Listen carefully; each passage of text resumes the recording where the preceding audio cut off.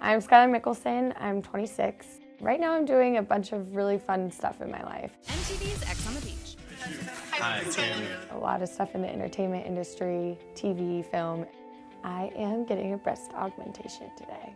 I am very nervous, actually. I've never been put under or had a surgery before, so it's just kind of like the fear of the unknown, but I know that I'm in good hands. The staff here is amazing. They definitely make you feel like a friend, not like a customer. I have heard nothing but amazing things about Dr. Broadway. Several of my friends, family members, I just heard nothing but great things, and he was actually my first and only consultation because he made me just feel so comfortable, answered all the questions that I needed.